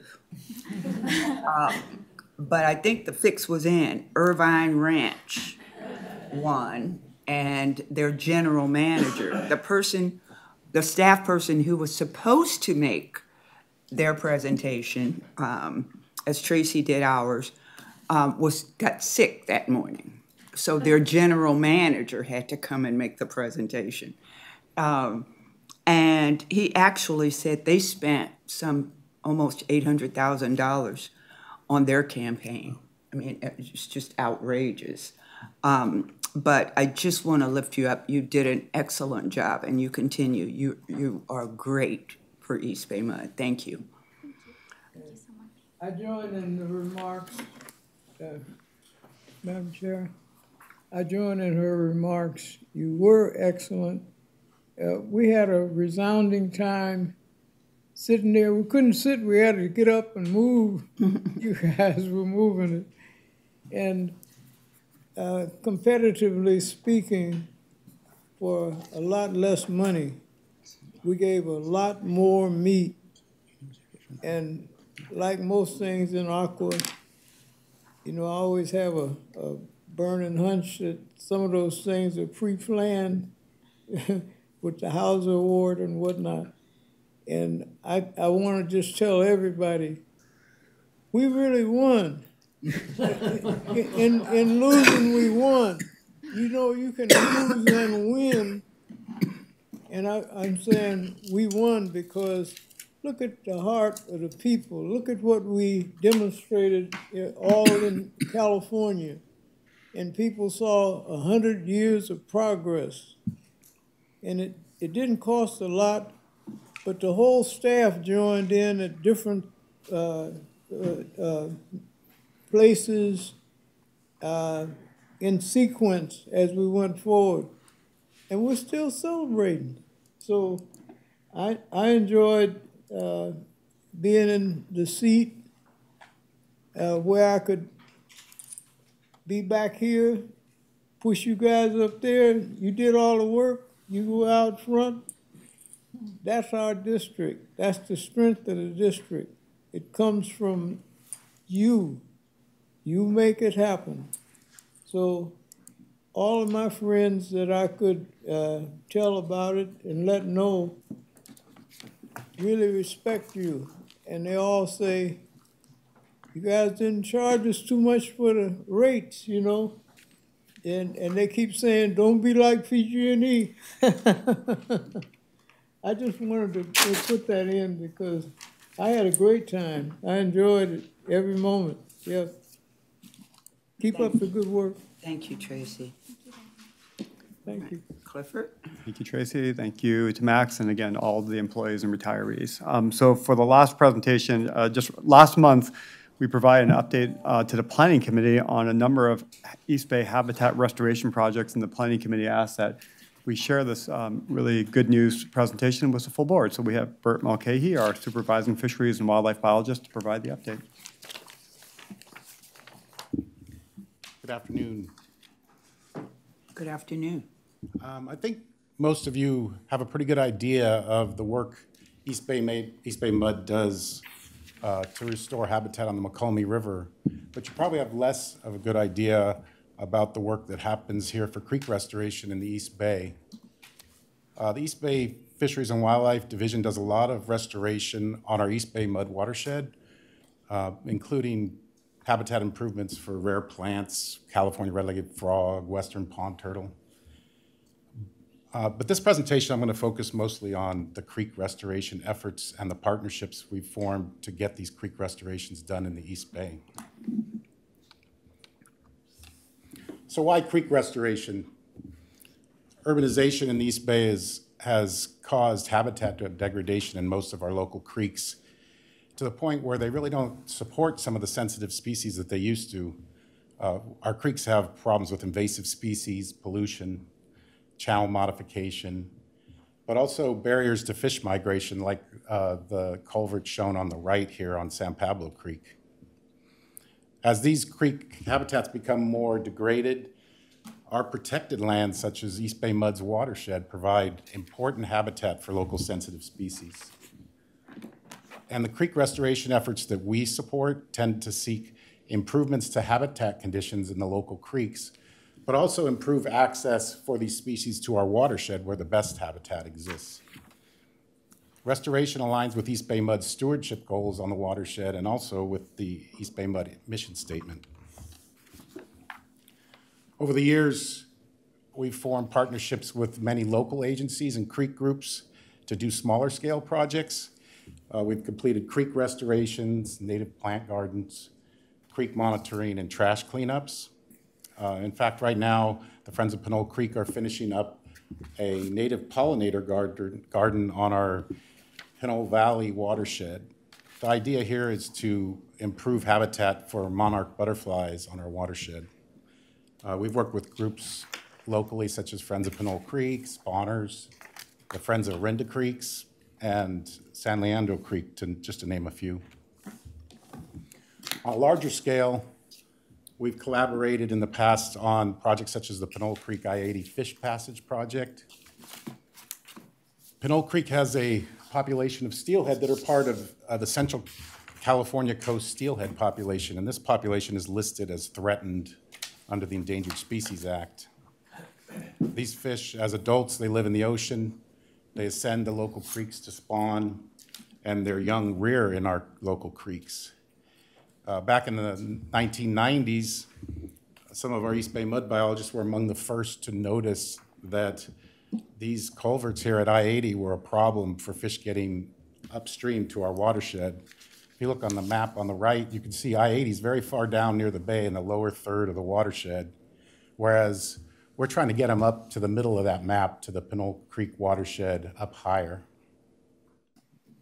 So in 2016, finally, after a lot of work, the Contra Costa Resource Conservation District was able to get the last bit of financing and grant money to complete a fish passage project at this site. East Bay MUD supported them all along with various duties, including we did monitoring for the project, we helped them get grant funding, and we also completed the fish relocation at the project site before construction began. So these fish had to be removed before they could start construction, and we provided that because we had permits to handle these fish species already. On the left here, you can see the finished project at the lower end of the culverts. They basically created a concrete wall and a concrete curb to back water up into the culvert. The idea was to get deeper water so that fish could swim up through the lower end of the culvert. And on the right, the upper culvert was a higher gradient, so they had to actually cut a notch in the culvert and create a fish ladder to get them over the top part of the culvert. East Bay MUD also provided 5 years of monitoring upstream on our watershed to demonstrate that fish such as steelhead were getting upstream to spawn. And in 4 of the 5 years we monitored, we had steelhead spawning upstream. About 3 miles upstream on Pinole Creek was the Alhambra Valley Road culvert. This was a culvert owned by the county that failed rather spectacularly in January of 2017 under high flows.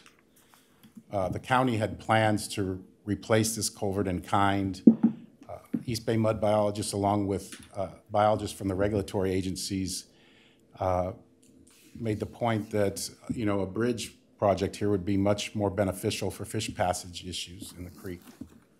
On the right, you can see the concrete abutments going in for this project. Again, East Bay MUD biologists provided in-kind services, including endangered species monitoring, and we did fish relocation from this site as well before construction. We moved those fish upstream onto our watershed where there was good quality habitat. And on the left here, you can see the finished product under the bridge. The creek's in a much more natural state, allowing fish to swim up through and onto our watershed. The county was actually so happy with this project at the end that they actually bought some, you can see a little bit in this photo, along the walls they put some fish placards up, some salmon placards to commemorate the project. And since this project was completed, we've seen fish spawning upstream on our watershed annually. Did East Bay MUD provide the painting inside of the there? Those in-kind contributions. Yeah. From the community. Unfortunately, a lot of them have been vandalized over the years, but there's still a few left. So the Two Dog Fish Passage project is actually an East Bay MUD project on Kaiser Creek, which is an east tributary to Upper San Leandro Reservoir. On this map, you can see there's a little call out for the Two Dog location on Kaiser Creek. So Kaiser Creek has a landlocked population of steelhead. Originally, these steelhead were anadromous, the term meaning, you know, fish that go from the ocean to freshwater to spawn.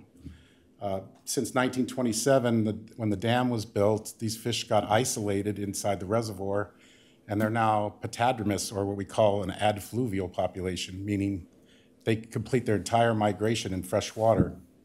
So they live as adults in the reservoir as they would in the ocean, and then they ascend these local tributaries to spawn, and that's where their young rear in Kaiser Creek, San Leandro Creek, Redwood Creek. On the left here is a photo of a male spawned out that we found on Kaiser Creek, very close to the Two Dog project site in 2010. Just to give you an idea what these fish look like, they're beautiful.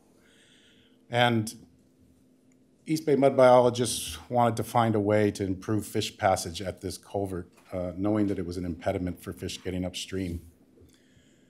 So in 2022, we came in, removed the culvert, and installed a fish-friendly channel in the creek.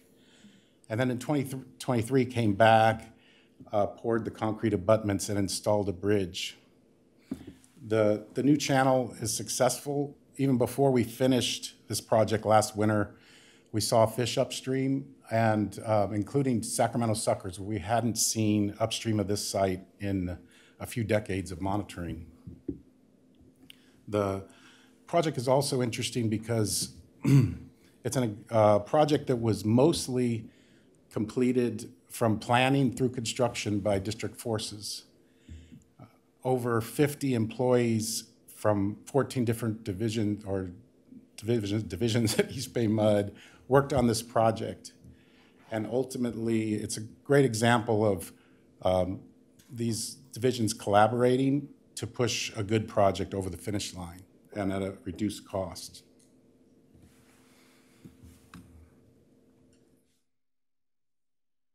There's also the Tomato Stand Fish Passage project. This is a proposed project. This is a culvert at a location called the Tomato Stand on our Pinole Valley watershed. This culvert is perched and is an impediment to fish migration upstream. We're currently trying to get funding to address this particular culvert. The hope is that we can replace this culvert with a full channel spanning bridge and a fish-friendly channel like we just showed you on the last slide for Two Dog. Hopefully our grant application is successful because this is the last man-made structure that's an impediment to fish passage on Pinole Creek. Once this is taken care of, those fish would have free reign to get all the way to the top of our Pinole Valley watershed. So in conclusion, some key takeaways. These creek restoration projects engage the public, improve degraded habitat in our local creeks. These types of collaborations with local agencies and the public are key for East Bay Mud meeting its stewardship goals. Yeah, East Bay Mud watershed provides critical high-quality habitat for sensitive species, particularly in an environment where most creek habitats are becoming degraded. Our watershed's an important place for them to thrive. And in the future, we plan to pursue more grant funding for these types of habitat restoration projects, such as the tomato stand culvert that I just showed you on the last slide. With that, I'll take any questions you might have. We really enjoyed this presentation and planning. So thank you for doing it for the full board as well. Any questions, John? First, kudos on the effort that you are undertaking and that whole division is undertaking. I think it's a perfect standout about what a water agency should be doing to protect its environment for today and for the future. I was wondering, when you were talking at the beginning of the slide deck, you don't need to go back, about bringing partners in to help. Have you ever reached out to local schools to help on the watershed for, whether it be tree planting, litter removal, things like that? A lot of schools from 6th grade on have environmental programs where they may never step on a watershed. And this would be a good opportunity to introduce them to what a watershed is and what we're doing, which then they'll tell other people about.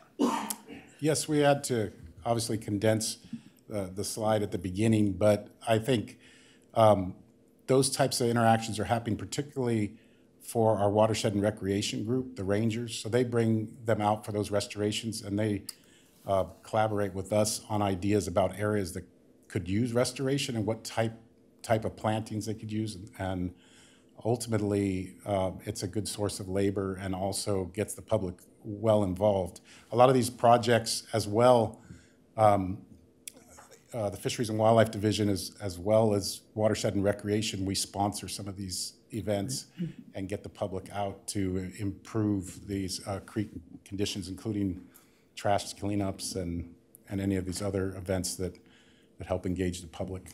Yeah. Kudos to the whole effort of the team that's working on that.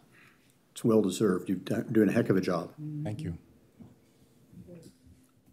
Thank you. Oh. One thing I wanted to say, because I'm home a lot, I watch a lot of programs, and right now they're hungry for this kind of information, and we came at the right time. This is not a finishing of anything, but the beginning of everything. And I'm saying you fit right into the mode now, and you've got the quality to move in there and continue to expand.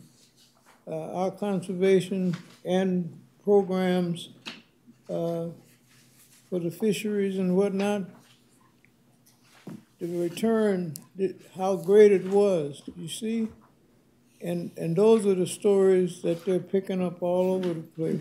So you can sparkle. There's some water agencies that got on there. I don't know how they got on there because they don't have half the stuff we got.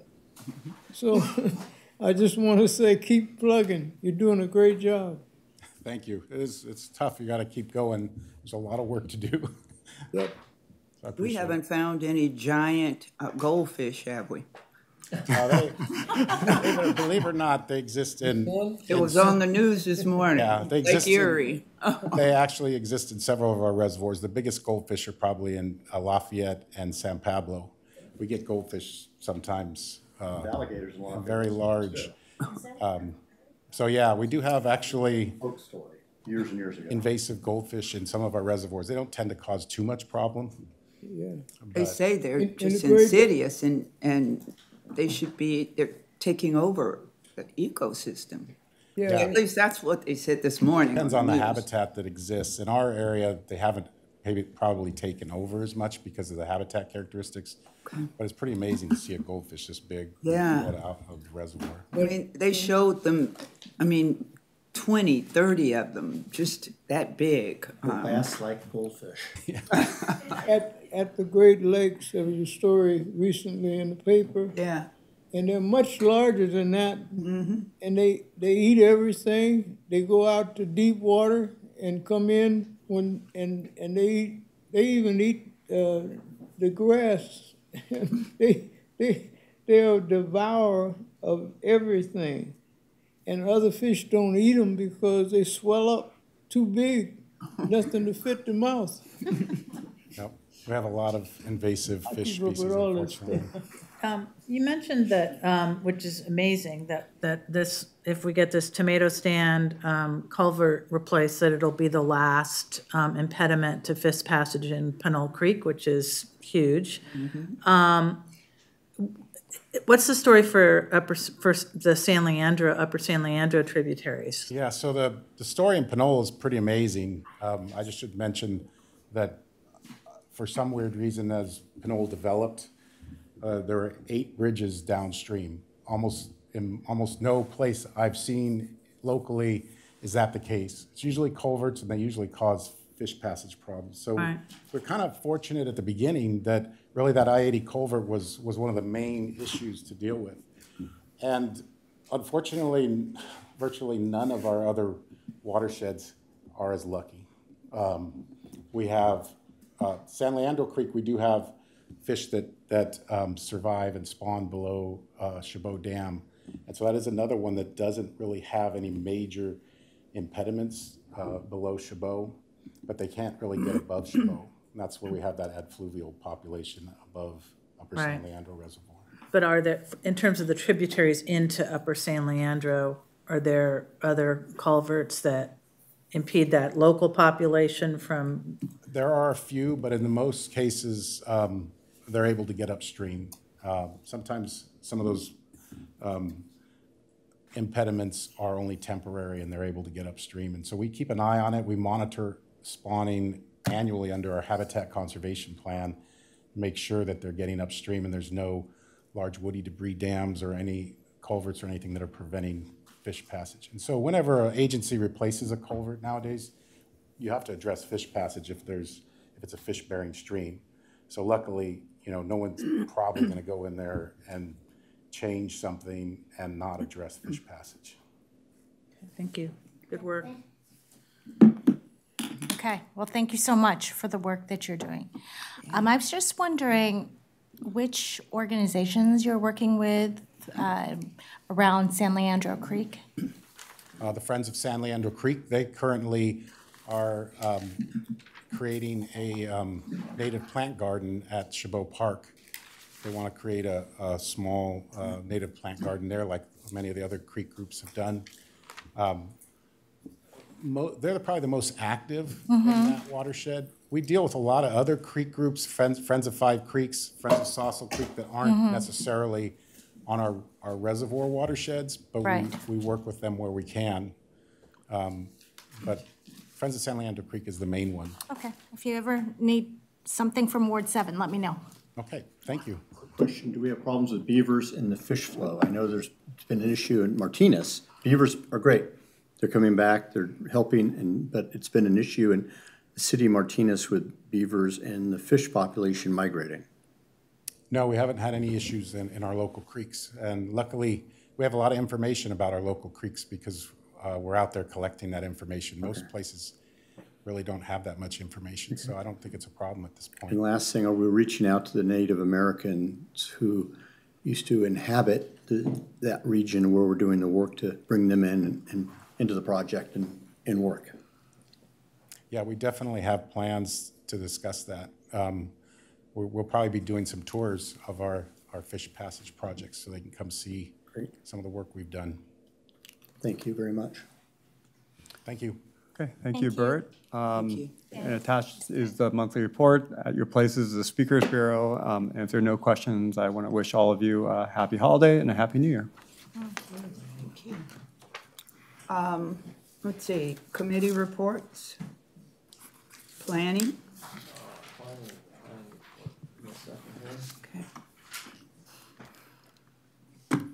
Planning this morning, we heard 2 reports, one on recycled water feasibility, went through a number of different options for that. We'll get some additional information as those studies are completed. And then we also heard a very interesting report on employee housing feasibility study. We're looking into using district lands to lease to a developer who might be able to, or who would provide affordable housing for our employees within a short distance or a relatively short distance to district facilities, and basically gave the go-ahead to take a look at that and provide more information as they discover it. All right, thank you, Doug. Our Legislative Human Resources Committee met this morning. We had an update on diversity, equity, and inclusion, as well as contract equity program. We did move the employee feedback item to the general board meeting this afternoon, and we all heard that today. That concludes my report. Please submit other items for future consideration to the general manager. And before other directors comment, I'd like to say happy holidays, Merry Christmas, and Happy New Year to everyone. Director comments. It's been what a year it's been. Glad it's coming to a close. And like Lisa said, happy holidays, happy Hanukkah, since we're still in the middle of Hanukkah, and Christmas, and to everybody else who has beliefs that may be different.